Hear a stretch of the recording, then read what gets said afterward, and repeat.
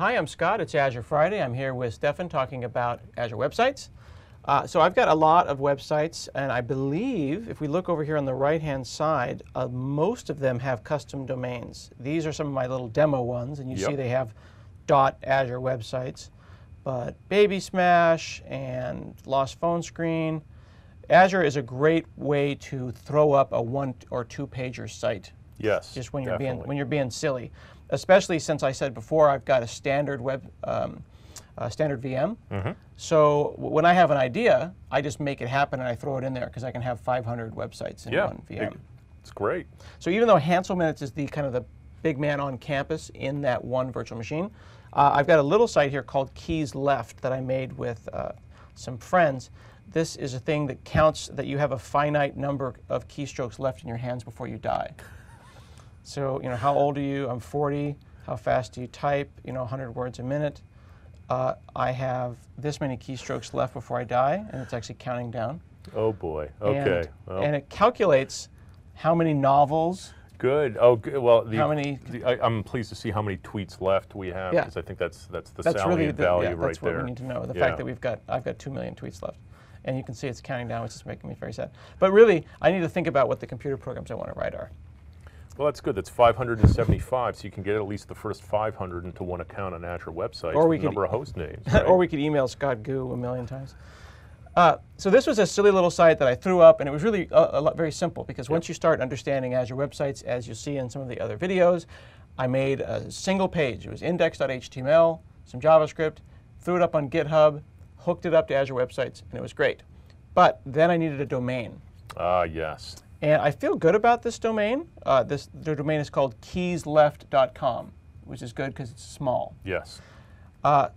What is the story? When can I do custom domains in Azure Web Sites? So you'll see that when you're in the Configure tab, you can do custom domains if you're running in either the shared mode or if you're running in standard mode. So it is something that you do have to, even in shared mode, pay us a little bit of money in order for us to set up the host names. Okay.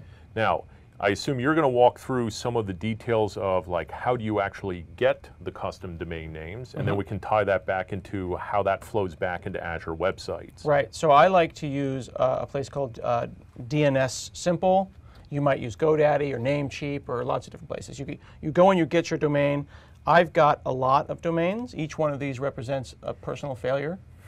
Because they are, I make these domains and I think I'm going to make a startup, and then I don't, and then I hate myself. Well, you should just wait for somebody else to make the successful startup and then charge them $1 million for the host name. The real tragedy is the one about Good Scott, Bad Scott. That, Guthrie and I were going to do something and it never happened. It's just sad.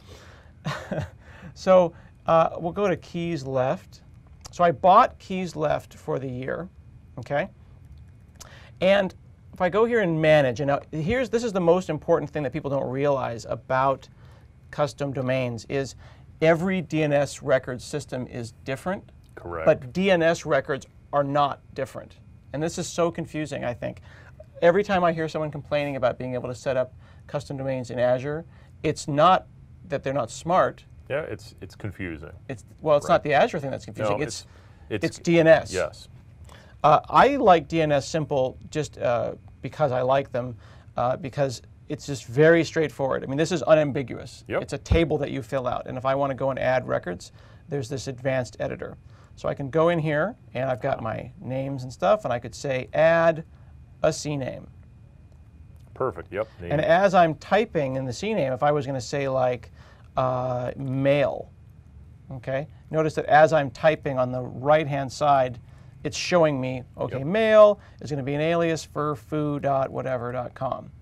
That makes it very unambiguous. Yep. Okay.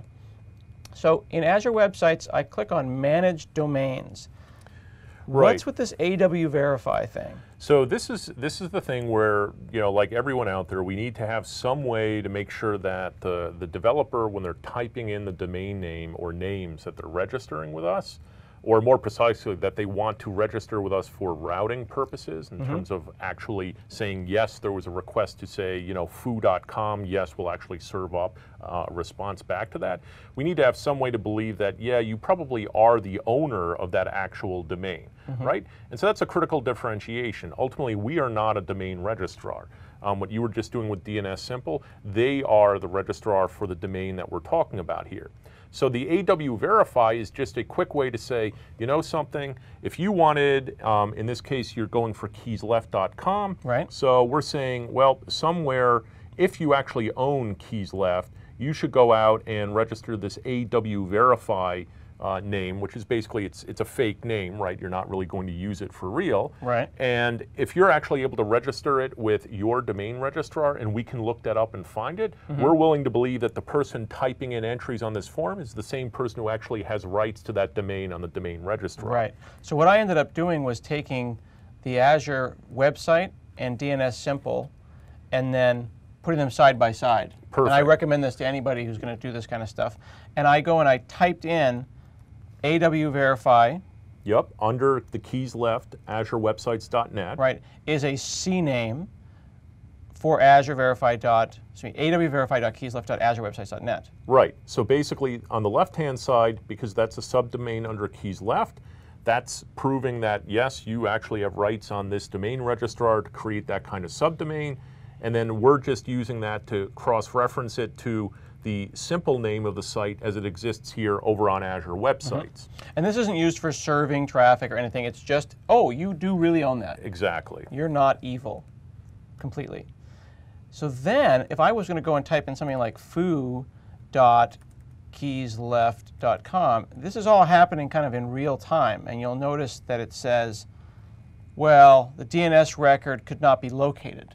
If you want foo to point somewhere, you're going to go and need to go and hook this up. Yes. So underneath the hood, when you're typing in these various host names, I mean, we're doing two things. We're trying to make sure that, yes, you actually own the core subdomain. Also, we're trying to make sure that the name even exists in the first place. So if I go and said something like foo is going to be keysleft.azurewebsites.net. Great. So, yep, so ultimately for the customer, foo.keysleft.com would route into us. So you put in that new CNAME. So I've added that there. Great. And I'll put this over here. And then this is where I think people get confused. How long do they wait? You know, do I wait 5 minutes or 10 minutes? It kind of all depends. Over here, there's this time to live. I never really know. Does that mean anything? Should I change that to 1 minute and hit refresh frantically?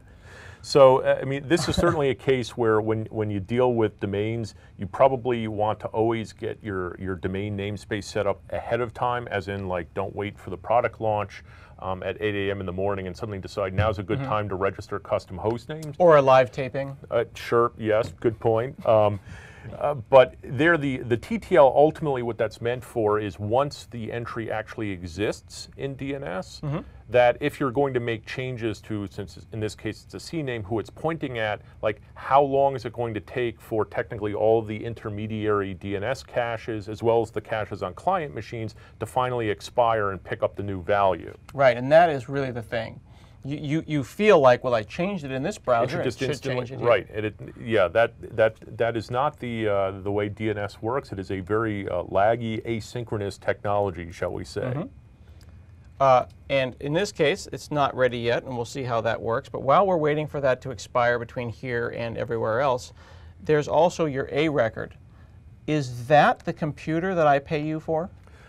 No, that is not the specific IP address that you're paying for. There is a separate feature that, again, you can go ahead and purchase, which is you can actually buy unique IPv4 addresses and then use them for your websites. But by default, what you're seeing here is the public IP address of the entire Azure Web Sites cluster that you're running on. Ah, okay. So this is the load balancer, effectively. Yes, this is effectively the IP address of the internet-facing load balancer tier. Okay. So then when I set up my domain here, this is important because I want to do a thing called naked domains. Right. Which means I want to make it so when you go to keysleft.com, it serves. Yep. Oftentimes you'll find you go to www, you get a site, you go to the naked domain, and you get nothing. Yep. And there's several ways you can do that. You can do it with redirects. Yep. You can serve it up in both places and then do a canonicalization. In the example here, I just said that www is Azure Web Sites, and then the A record pointed to here. Yep, which is, yeah, that's a very simple way and an obvious way of doing that. So sometimes what I'll do is I'll just clear it out and I'll type again. It actually, I've done this before, and it goes like that. Yeah. I've done it other times, and you sit here for 5 minutes.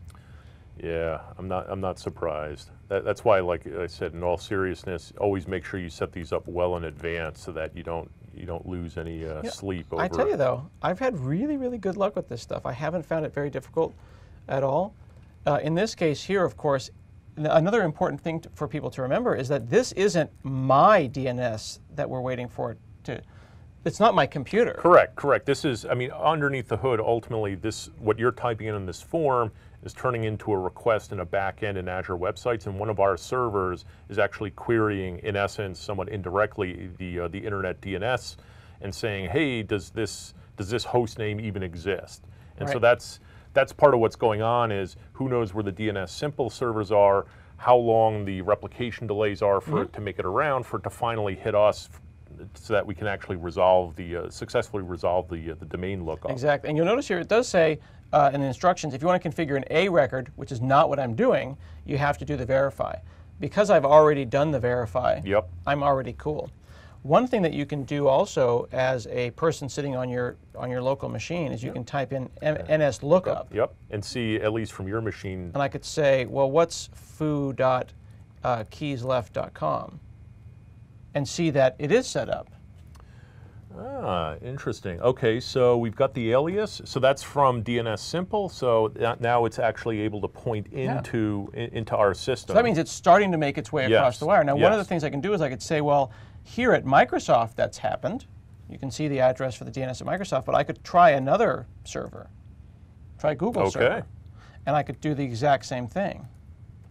Because the question is, has it reached enough places, a typical number of places? Another one might be OpenDNS. So you could go and do this, and just by typing in NS lookup and then typing the domain, you're able to go and see that.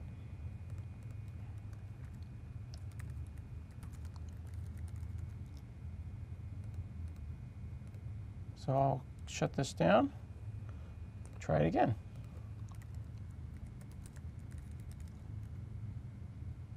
And there it is. So now, in the few minutes that we waited, that has come back and I hit OK. Now you're going to then save this. Right. So ultimately what's happening inside of Azure Web Sites is all of those domains that you see there, we're saying, okay, for this website, we can potentially have a request coming in where the host header said it was for, keysleft.azurewebsites.net, which is of course the default, or it could be foo.keysleft.com, which you set up, or it came through the A record, et cetera, et cetera. Ultimately, it's just a matter of us programming the load balancer to say, yes, this is a domain name we recognize, and oh, by the way, it's associated with this specific website, so we know how to route the HTTP traffic. Yeah, even though we had to wait a minute or two there, it's a good reminder to people that if you're waiting an hour or 2 or 8, it's probably your configuration. Yes, correct. Cool. It's custom domains on Azure Web Sites on Azure Friday.